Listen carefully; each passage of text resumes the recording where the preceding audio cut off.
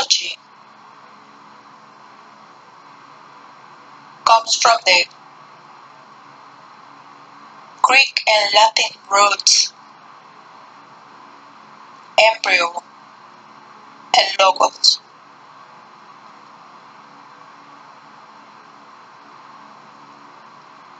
And it stands to study the phenomena of a single cell's development through all 9 months, and where specialized cells gather together and where develops and multiplies in different cells, creating a differentiation with an amazing integration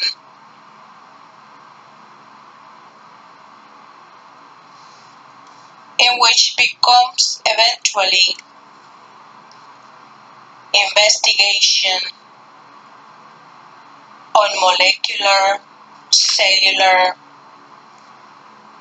and structural factors, which provides formation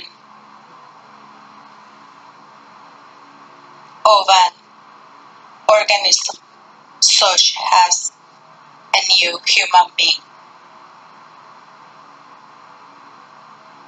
These studies are important because the knowledge create strategies to care for the body,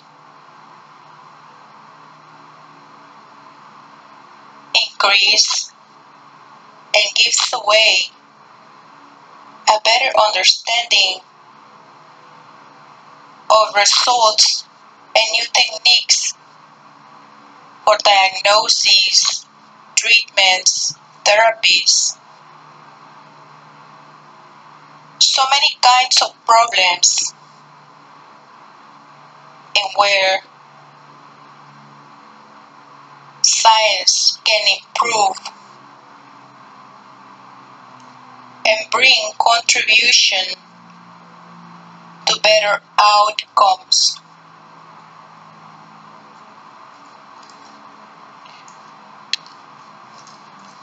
Furthermore,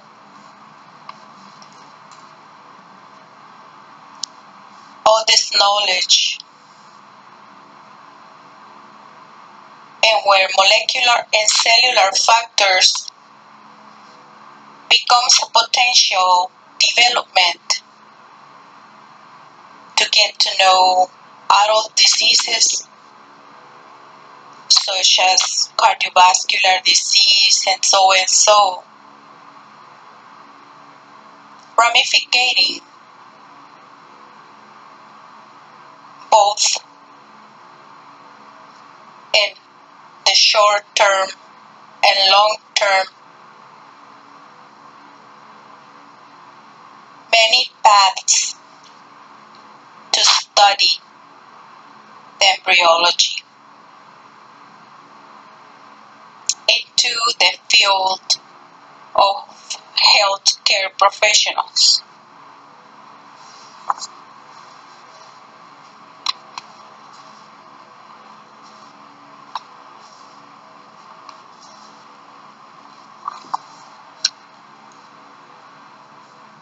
This development begins with fertilization. Like we said, where two gametes, the male from one side and the female gamete on the other side, which is the sperm and the oocyte, unite providing a zygote. Gametes are from primordial germ cells formed in epiblast at the second week, moving to the wall of yolk sac. These cells begin to migrate around the fourth week from the yolk sac to the gonads under development, where by the end of the fifth week are there. Mitotic divisions brings the erase of their number during their migration, and when they arrive also at the level of the gonad. Preparing for fertilization, germ cells go gametogenesis, including meiosis, reducing the amount of chromosomes, and cytodifferentiation to mature cycle can be completed.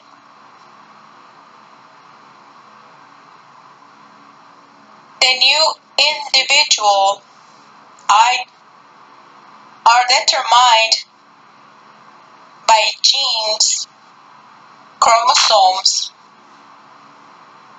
from the father and mother, which are 35,000 genes on 46 chromosomes, which one side of genes on same chromosome gives inherited together and so are known as linked genes.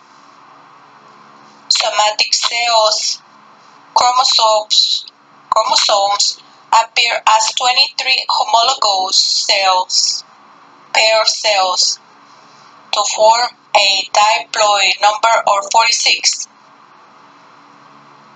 22 pairs of matching chromosomes, autosomes, and one pair of sex chromosomes. If sex pair is XX, the individual is genetically female. If pair is XY, the individual is genetically male. One chromosome of each pair comes from a maternal gamete, the oocyte, and one from the father's side, the sperm.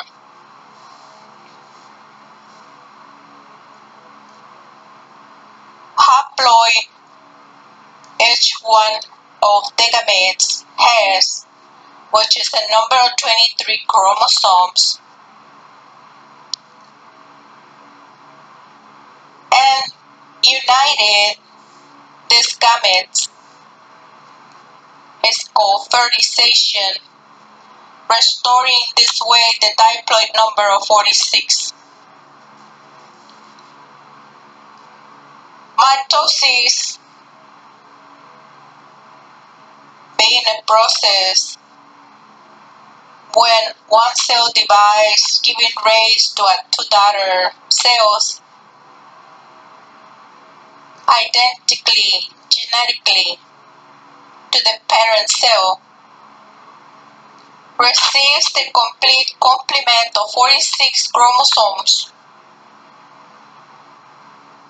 before a cell enters mitosis, replicates its deoxyribonucleic acid,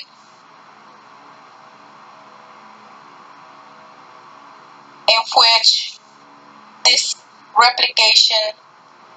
during this replication phase, the chromosomes are very long through the nucleus.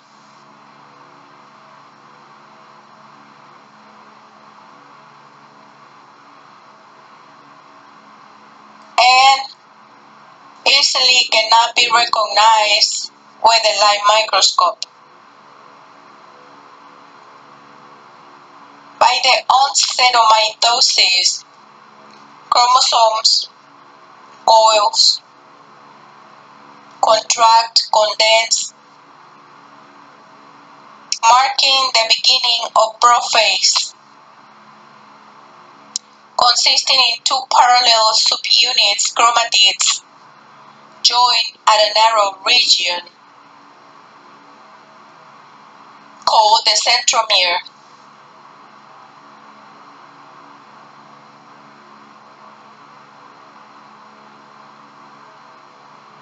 During metaphase, the chromosomes line up in the equatorial plane, and their double structures are clearly visible, attached by microtubules from the centromere to centriole, forming the mitotic spindle. Very soon, the centromere of chromosomes will divide, making the beginning of anaphase, which migrate chromatids to poles of the spindle, opposite poles. During telophase, chromosomes uncoil and lengthen, nuclear envelopes reforms, cytoplasm divides, and each daughter cell receives half of all doubled chromosome material, maintaining the same number of chromosomes as the mother cell. Meiosis, a cell division taking place in the germ cell, which generate male or female gametes, respectively. Meiosis will go in two cell divisions, meiosis 1 and meiosis 2,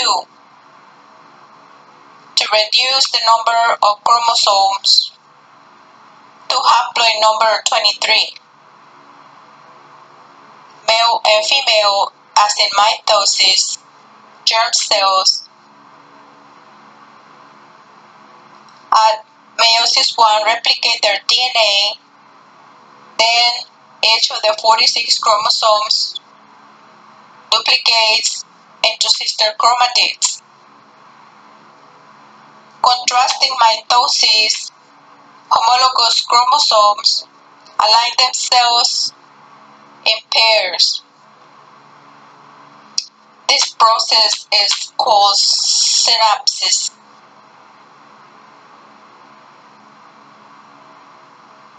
Pairing exactly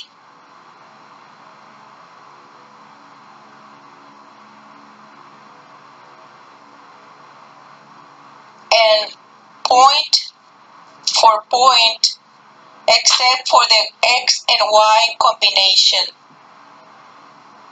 Stem pairs then separate, giving two daughter cells, reducing the chromosome number from diploid to haploid. And then meiosis 2 separate sister chromatids. Each gamete by then contains 23 chromosomes.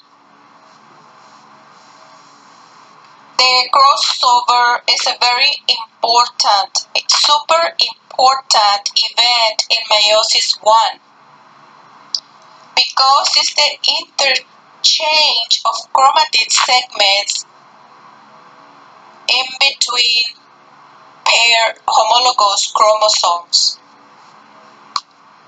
Segments of chromatids break and are exchanged as homologous chromosomes separate.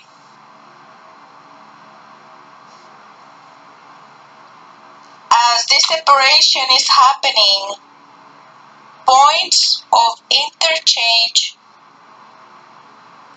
temporarily unite, forming an X-like structure or chiasma. Approximately 30 to 40 crossovers, 1 or 2 per chromosome.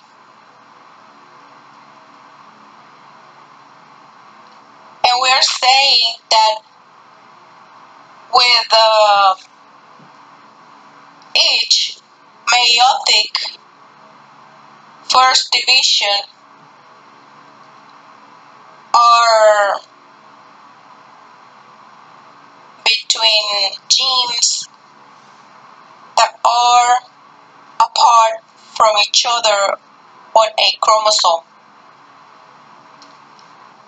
and becomes a result of meiotic division.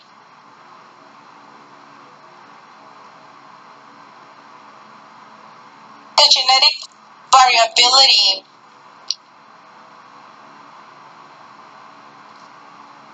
enhances through crossover, which is a redistribution of the genetic material, randomly distribution of homologous chromosomes to a daughter cell, and where the germ cell has an I-blood number of chromosomes, and that at fertilization the diploid number of 46 is restored. During meiosis, one primary oocyte gives 4 daughter cells, each with 22 plus 1 X chromosomes.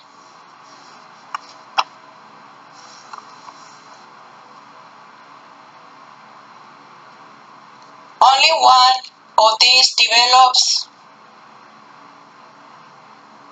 from a mature gamete. Still, the other 3, the polar bodies, receive little cytoplasm and degenerate during development.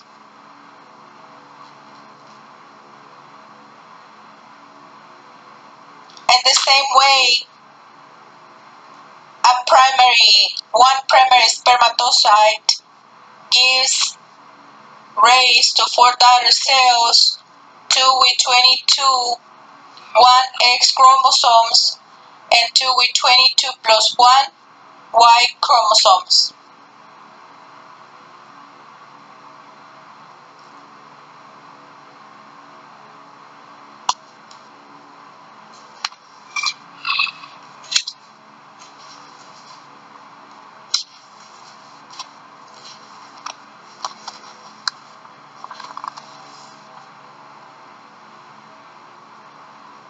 The oogenesis is a process where oogonia differentiates into mature oocytes. The maturation of oocyte begins before birth. When the primordial cell germ arrives in the gonad of female,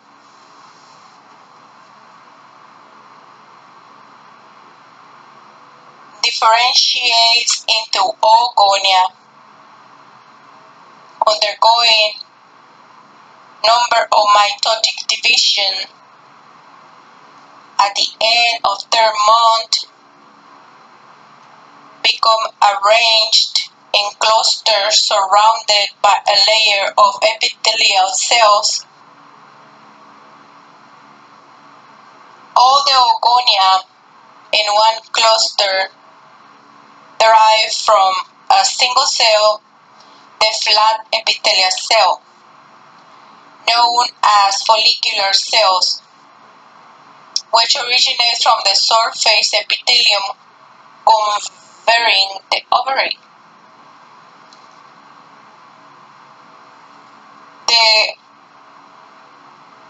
Most of the oogonia divide by mitosis, which continues dividing by that. Some of them arrest their cell division in prophase of meiosis 1 and form primary oocytes,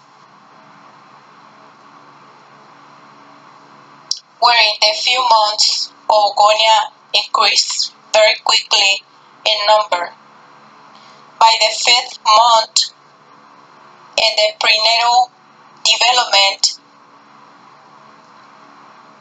total number of germ cells in the ovary reaches their very maximum, like 7 millions. And during this time, cell death begins. And the oogonia and many oogonia in primary oocytes degenerate and become atretic. By the 7th month, the majority of oogonia degenerate except for a few near the surface. The surviving oocytes, primary oocytes, enters prophase of meiosis 1, surrounded by a layer of flat follicular epithelial cells. Most of the time, a primary oocyte with its flat epithelial cells gets the name of primordial follicle. The maturation of oocytes continues at puberty. At the time of birth, or very close to it, the primary oocytes have started prophase of meiosis 1. But instead of continuing to metaphase, they enter the diplotin stage, which is a resting stage during prophase, which is characterized by a lacy network of chromatin.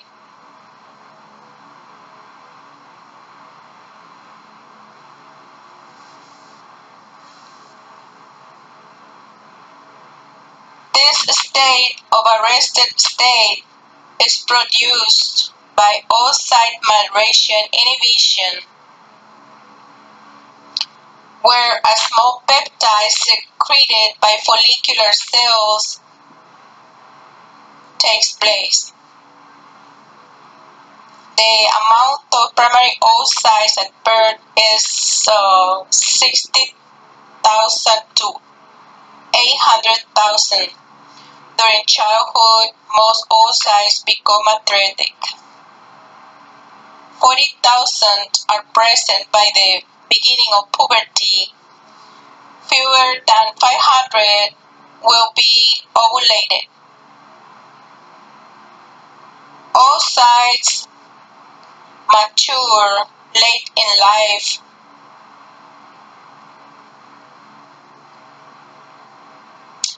And which reach the maturity late in life means that they've been dormant in the diplotin stage. On the first meiotic division for 40 years or more before ovulation. Diplotin stage suits a phase protecting the oocyte against environmental influences, probably of unknown causes. Having children with chromosomes abnormalities increase with maternal age, which indicates the primary oocytes are vulnerable to damage at that age.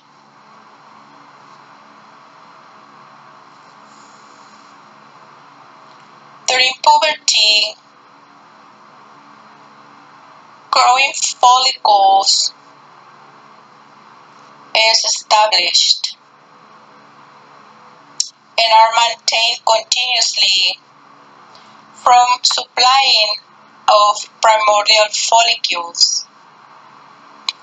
Each month, 15 to 20 follicles selected begin to mature, passing through 3 stages: primary or pre-antral, secondary or antral, and pre-ovulatory. The antral stage is the longest, whereas pre-ovulatory stage finds approximately 37 hours before ovulation.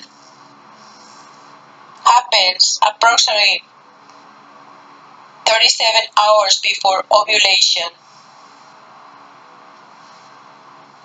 And then, as primary oocyte starts to grow, surrounding follicular cells change from flat to cuboidal and proliferate, producing a stratified epithelium of granulosa cells. The unit is called primary follicle. Granulosa cell rests on a basement membrane separating them from surrounding ovarian connective tissue, which is the stroma cell, forms the theca folliculi. Also, granulosa cell and the oocytes secrete a layer of glycoprotein on the surface of the oocyte, which is the zona pellucida. Continuing, follicles growing, cells of theca folliculi organized in inner layer secretory cells. Theca interna and outer fibrous capsule, the theca externa, small finger-like process of the follicular cell, extends across zona pellucida, gathering with microvilli of plasma membrane of the oocyte, transporting material from follicular cells to the oocyte. Fluid-filled spaces appear between granulosa cells, forming antrum.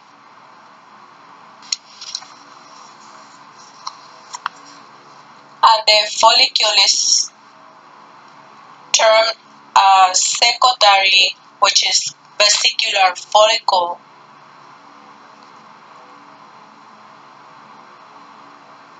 The antrum is crescent-shaped to start, but with time becomes larger. Granulosa cells surrounds the oocyte, remaining intact, forming the cumulus oporus. Then matures the secondary follicle, 25 millimeters or more in diameter,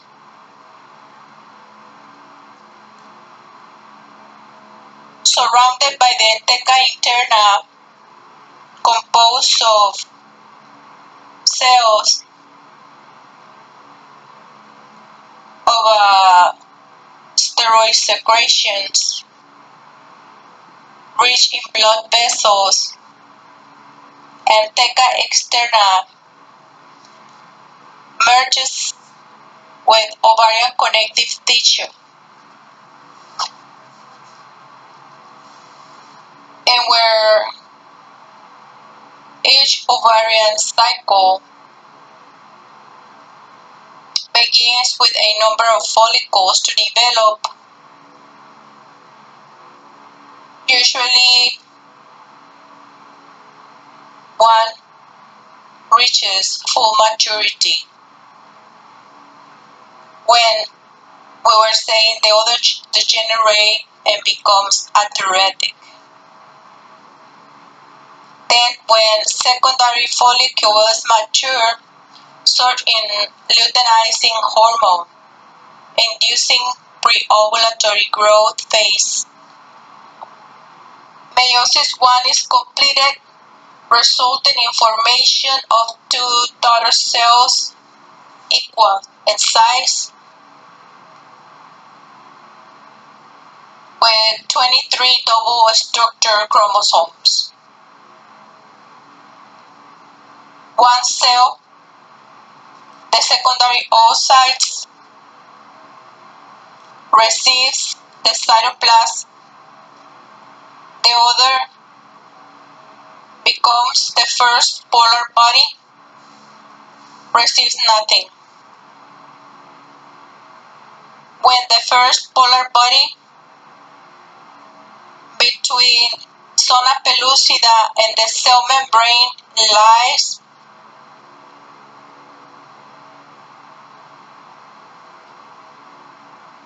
and on the secondary oocyte in the perivellin space, the cell then enters meiosis second.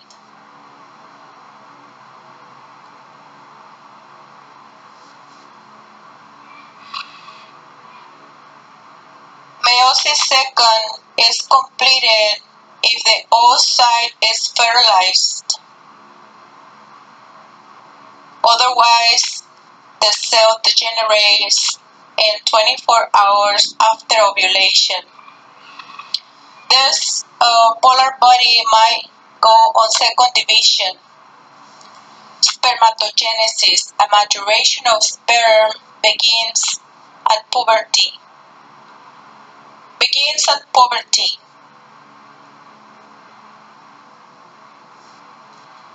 And is a transformation into spermatozoa. At birth, germ cells in the male infant can be recognized in the sex cords of the testes. Large, pale cells surrounded by supporting cells derived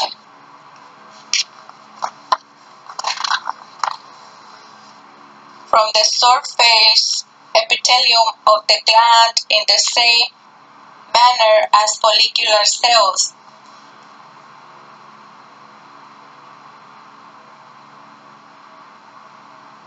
becoming sustentacular cells, Sertoli cells, which are also called. Before puberty, sex cord becomes a lumen and becomes the seminiferous tubules. Almost at the same time,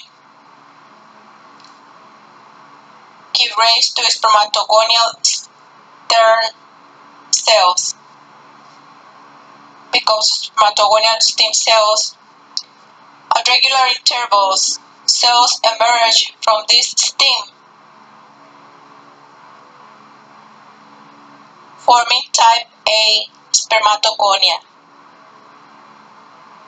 marking the initiation of spermatogenesis, undergoing limited number of mitotic divisions, forming clones of cells. The last cell division produces type B spermatogonia, dividing to form primary spermatocytes, entering a prolonged prophase, 22 days, followed by rapid completion of meiosis 1 and formation of secondary spermatocytes. During the second meiotic division, the cells right away begin to form haploid spermatids. By such events, from the time type A cell leave the stem cell population to formation of spermatids, when cytokinesis is completed, the cell generations are joined to cytoplasmic bridges. Progeny of single type A spermatogonium becomes a clone germ cell, maintaining contact throughout differentiation. Spermatogonia and spermatids embeds in deep recess of Sertoli cells as they develop. Sertoli cells support and protect germ cells, participating in their nutrition, releasing mature spermatozoa. Spermatogenesis is regulated by LH production by pituitary gland, binds to receptors of Leydig cells, stimulates testosterone production, turns bind to Sertoli cells, promoting spermatogenesis, follicle stimulating hormone. Essential binds Sertoli cells, which stimulates testicular fluid production, synthesizing of intracellular androgen receptor proteins. Spermiogenesis, series of changes transforming spermatids into spermatozoa is spermiogenesis, and is the formation of the acrosome. Covers half of the nuclear surface, which contains enzymes to assist in penetration of the egg and its surrounding layers during fertilization, condensation of the nucleus, formation of neck, middle piece, and tail, and shedding of most of the cytoplasm. Residual bodies that are phagocytized by Sertoli cells. In humans, the time required for a spermatogonium to develop into mature spermatozoon is 74 days, and 300 million sperm cells are produced daily.